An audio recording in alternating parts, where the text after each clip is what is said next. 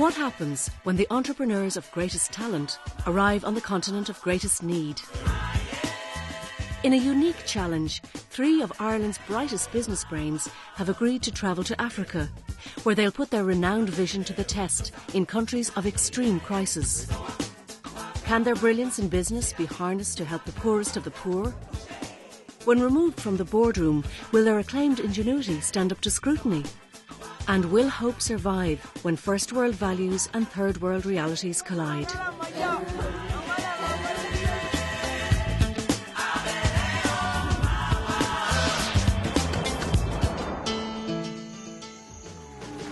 Last September, at the Ernst & Young Entrepreneur of the Year Awards, John O'Shea, the head of aid agency Goal, received a special award. With the country's most successful business people focused on him, John made the most of the moment. But I would like to ask you to take a week or 2 out of your life and just go and watch people eke out a precarious existence in rubbish heaps where they're fighting with rats for sustenance. Because the people of the third world, the millions of them, need that entrepreneurial support. The impact of the challenge that John issued would resonate long after the glittering event, with award winner Michael Carey agreeing to travel to Malawi. Michael Carey, the head of Jacob Fruitfield, won the industry category at the Ernst & Young Entrepreneur of the Year Awards. Through a series of high-powered acquisitions, he has brought a 150-year-old company back into Irish ownership, investing his faith in food brands ranging from fig rolls to chef sauce. John O'Shea set up the aid agency Goal almost 30 years ago, and they are currently operating in 15 countries worldwide. In Malawi, Goal run a food distribution centre in the district of Nsanje, 3 hours south of Blantyre. Michael strikes me as a guy with plenty of basic common sense. It's common sense with a little bit of entrepreneurial skill that has made the entrepreneurs, the great people, in terms of generating income and so forth and profits that we have in Ireland at the moment. Michael is one of this number. He now has a unique opportunity, certainly unique for him in the context of his life and in his business career. John O'Shea is a remarkable individual. He is entirely and utterly mad. He's completely over the top, and he needs to be to do the job he's doing, to make the impact he makes. He's an extraordinary individual.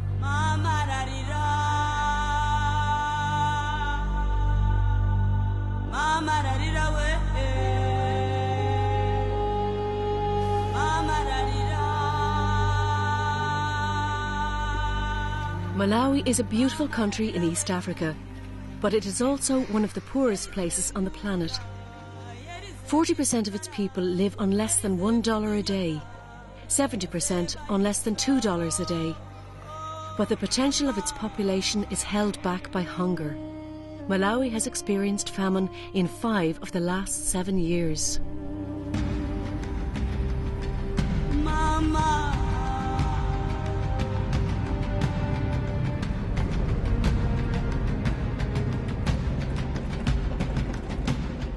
I'm very, very conscious that I'm a fish out of water. It's an environment that I'm not familiar with. It's an environment that's it's very different to my normal day job and the area of business that I'm familiar and comfortable in.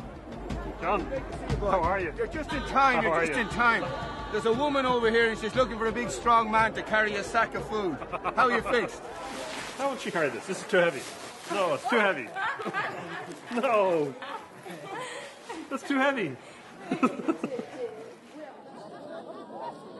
Once a month, 4,000 people queue for rations at this centre before walking long distances back to their villages. Without Goal's intervention, these people would struggle to survive. We managed to get in here, get food into the bellies of these people so that the inevitable didn't happen, because we all predicted 2 years ago that a major famine would occur here. But because of the action that was taken, what you're seeing here is part of that action. And we do this in about 20 different areas of the district. So practically everybody in the district will get enough food to see them through the really dangerous time when the harvest hasn't come true for them. But if, for example, we didn't have this food distribution today, and you and I came back here in 2 weeks' time, I wouldn't be asking you to carry food, I'd be asking you to bury bodies. It's hard work. It's incredible how they can carry a bag like that for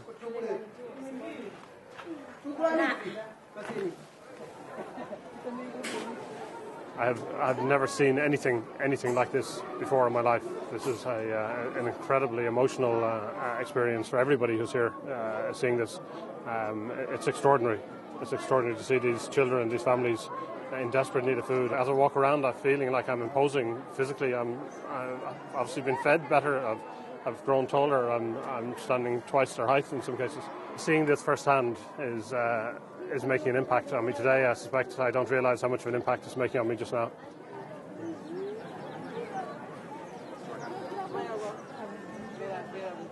Edna Wisted is widowed with 4 children. She arrives early in the morning and waits her turn for a ration of beans, vegetable oil and maize. She will split the heavy bag with a family member and then walk 6 miles back to her village. The long walk is of little consequence to Edna. In her past, the burden of hunger has weighed much heavier.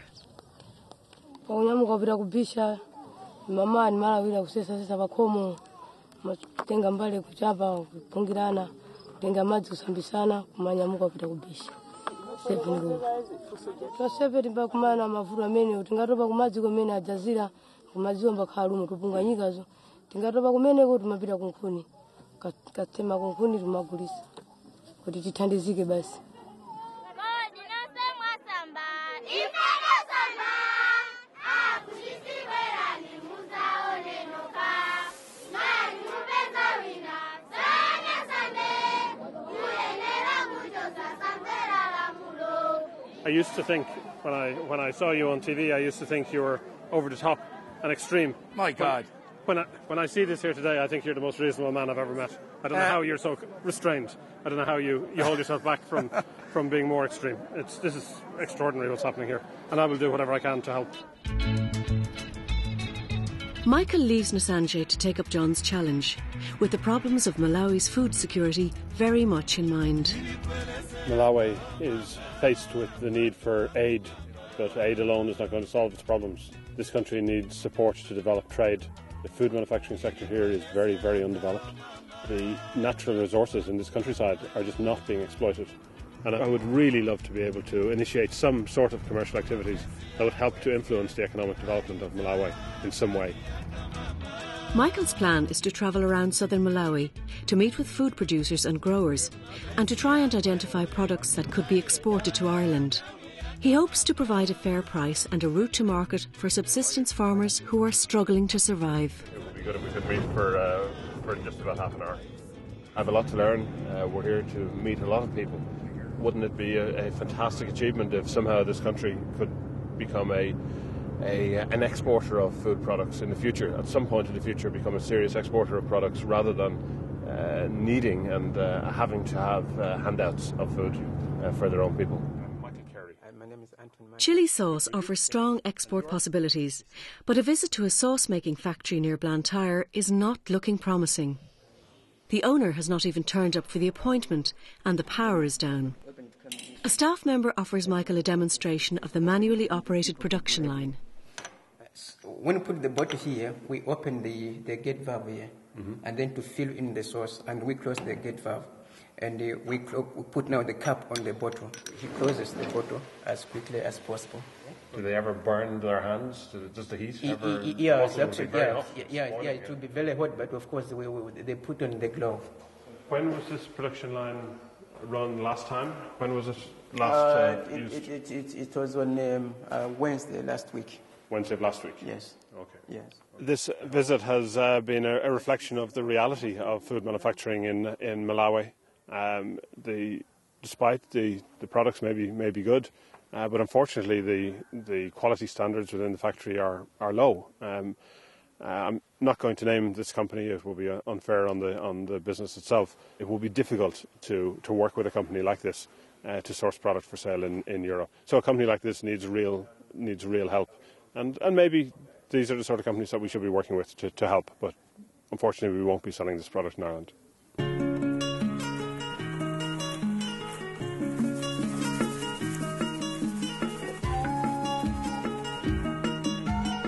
Tea is the second most important export crop for Malawi. Vast estates employ thousands, but the average pay for a picker is less than $1 a day. Michael's company markets and distributes the Bewley's brand in Ireland, so he travels 30 kilometres out of Blantyre to a tea growing region. Michael wants to see if there are any initiatives he can implement among smallholders. On this trip, it's vitally important for us that we identify opportunities to develop commerce, not with these large tea plantations. That's not what they need. They don't need a route to market. We need to do something with the smaller farmers and help them to solve some of their problems. The Satemwa tea plantation works closely with smallholders who own plots of land on the fringes of the estate. Alfred is one of these smallholders. He has a long lease on 2 hectares of land and he employs 8 pickers. He sells his crop directly to the Satemwa estate, who process his leaves in their factory. Ndine Alfred Monosire, ndinabalira konkuno, munda watiwu ndinalima kuyambira chaka cha 1975. Ndine wako miti kunoko, komanso ndi malemba ntchito nthawi zonse singati kulima ndekha poti munda ndi waukulu. Mphamvu tikupempha ikakhala kuti 9 mphamvu yoti ndikupempha kontengo woti mwina mwache ukhoza kuti thandiza ife ngati association koma zimalephereka chifukwa choti mphamvu yoti ilibe yayi.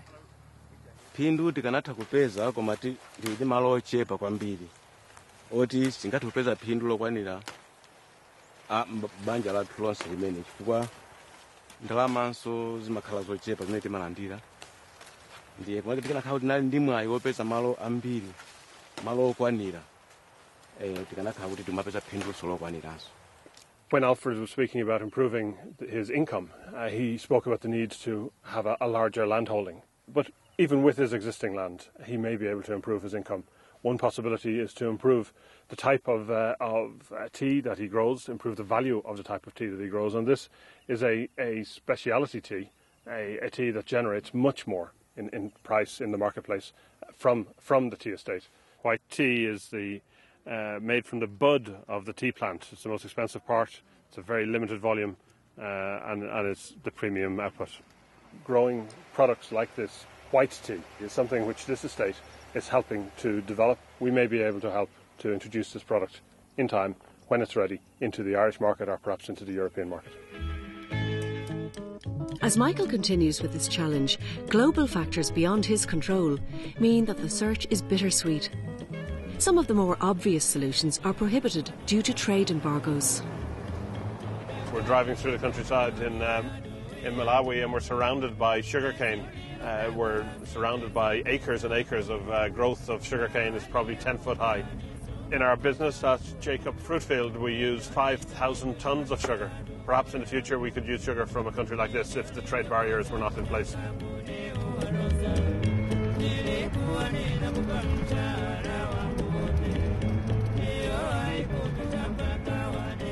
On the way over on the plane, I came across this magazine, Air Malawi, and reading it, there was an ad for a company called Tambala, a manufacturer of a range of products. This is a company that we're going to visit on spec. We're just going to arrive, we're going to go in and we see if this company is potentially one that we can work with. The Tambala Food Company in Blantyre employs over 30 people and is locally owned. Among the range of products packaged here are rice, salt, fruit juices and peanuts. May I open this? You can open, no problem. This may be a practical issue that would have to be resolved. It would be very important that we had a pack that the consumer could open. It's okay, it's open. So a tear strip on a nick on the side of the pack would allow us to... Yeah, okay. So that's the red skins. Yeah. Tambala peanut butter. Okay. Which now we manufacture from the same nuts. And always in plastic? Yeah. The normal packaging format for a product like this in Europe is in glass. In glass. But it may be possible. We could present it as a positive, that it's packed in plastic and it may be better for the consumer as a squeezy bottle. That was a very interesting visit. We went in there on spec and we got to meet the main man. It's an interesting company. It has very similar history to our own. It came from a much larger organisation, and a group of shareholders have now acquired it, local shareholders, and they're doing their best to turn it around financially. I think there may be some opportunities there. They do have some obvious quality issues that need to be addressed, but we possibly we could work with them to improve their standards and help them to develop their business in a way that allows them to export regionally in this area or even to Europe potentially.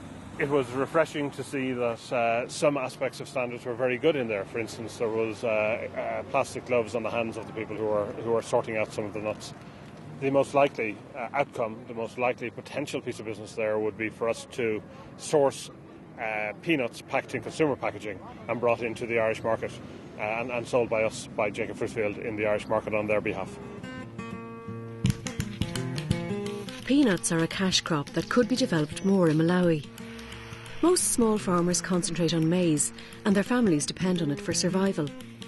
The problem is that not all land is suitable for maize growing. Soil erosion is common, and the crop often fails. Few realise that an alternative cash crop would provide greater food security. For example, in a remote village south of Blantyre, a group of women have formed a collective to grow chilies, while Margaret and her family have planted peanuts in the ground to complement their maize. Do you bring these peanuts to a market and sell them? Yes. Yes. On the edge? Ah, it's like opening a bottle of champagne.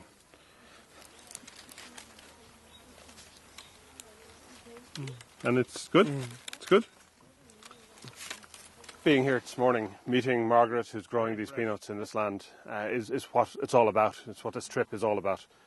We want to initiate something that will help these people who are working on the land, and I think we will find a way. A small, unassuming brown nut, the macadamia, may hold the key to the future survival of the smallholder. It grows in trees and falls to the ground when ripe. Macadamia nuts are exported to Asia and Europe. This is a pack of macadamia nuts that I purchased in the Swan Centre in Rathmines the day before we left for Malawi. For this pack, I paid €4 for 100 grams. These products are hugely high value. These are far in excess of most things that are grown on this land. Given that this retails at €4, so comparing it to, say, for example, a bottle of mineral water, the cost of shipping it, the space taken up in the container, the space needed to transport these products, is totally. There's no comparison. There's no comparison.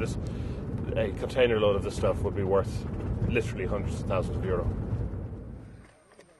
As part of his fact-finding mission, Michael visits the Makandi estate, one of the biggest growers of macadamia in Malawi. The orchards are well established, and the nuts are processed in a factory on the estate. Michael is here to meet with manager Lawrence, who is keen to see smallholders develop cash crops and improve their own food security.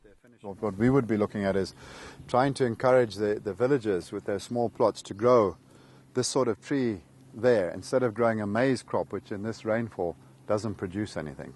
At the moment, maize accounts for a huge proportion of agricultural output. Any bit of village land will 99% have maize grown on it, whether it's a maize growing area or not. Why is that? That seems crazy. It's a cultural thing. They basically believe that if they don't have maize, they don't live. It's more about their diet and culture that they can get it. And not having any sort of encouragement, extension or marketplace to develop cash crops is a problem. If we can convert the villagers to grow in the correct areas, grow tea, coffee and macadamia, they will create a cash crop and be able to use that to buy maize, and let the people in the dry areas grow maize.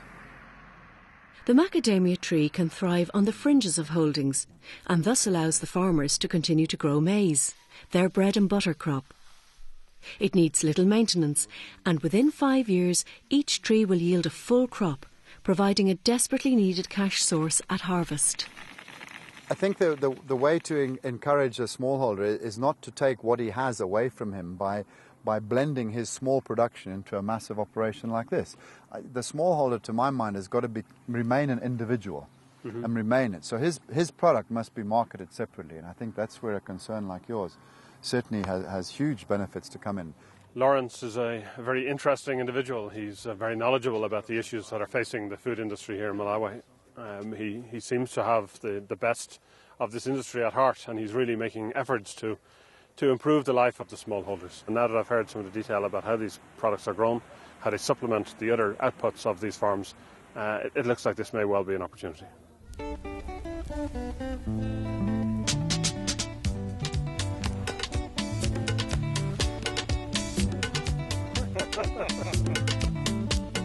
Crocodile in the river, it's on the left.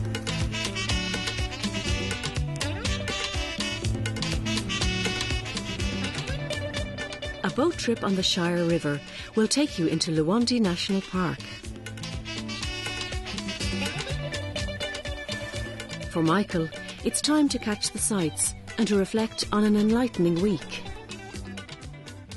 This last week has been an extraordinary week for me. We've seen some amazing things, huge contradictions, absolute poverty on one hand, great, fantastic potential on the other hand. Some of the economic aspects of this country are very similar to Ireland. Back about 150 years ago, we had famine. We found our way out of it as a country. We have had some incredible success in Ireland to become one of the wealthiest nations on earth. This country today is one of the poorest nations on earth. Some of the stuff that we're doing will have a small impact, and we will hopefully be able to play some role in moving this country up from the bottom of the league table of the poorest countries in the world.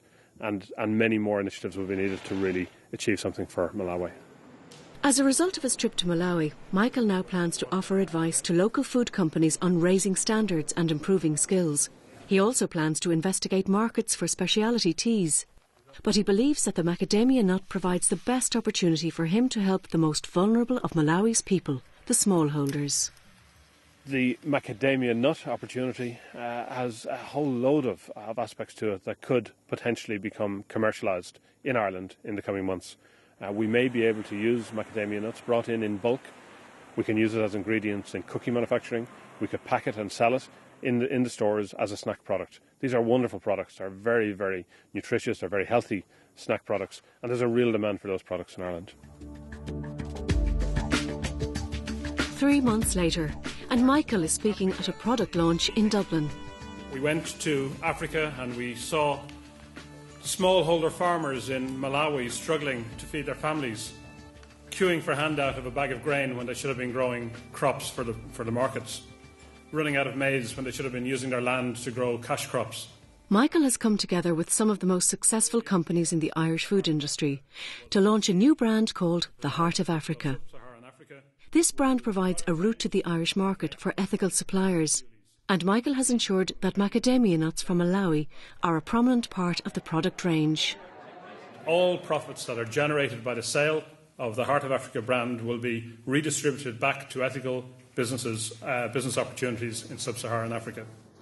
12 weeks after being in Malawi, we now see these products on sale here in Dublin in a shop in Ranelagh. It's fantastic that it's happened so quickly. Personally, I am committed to ensuring that this succeeds. The people we're working with in Malawi are committed to making an impact. They want to see an improvement in the lives of these smallholder farmers, and they're going to work with us. We're going to send people to Malawi. They will work with us to ensure that more and more smallholder farmers are extending their crops, encouraging more people to grow a cash crop and providing an income for their families. Michael has married his initiative in fair trade with a commitment to aid. He has assembled a committee to organise a business conference, attracting speakers with global profiles and with all costs waived. All money raised will go towards a school feeding programme in Malawi.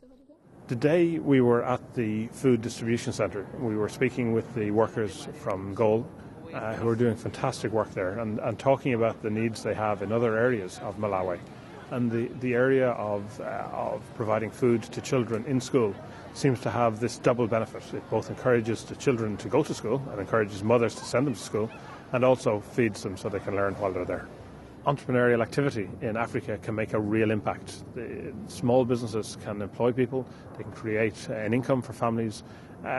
Businesses can make a real impact. Entrepreneurship is about making the most of scarce resources. Where else in the world could an entrepreneur make more of an impact than in an area like Africa, where resources are scarce?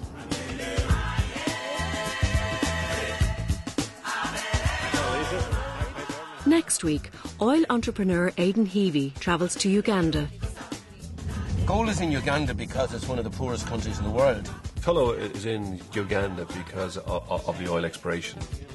How can a man who has already worked in every country in Africa answer the challenge laid down by John O'Shea?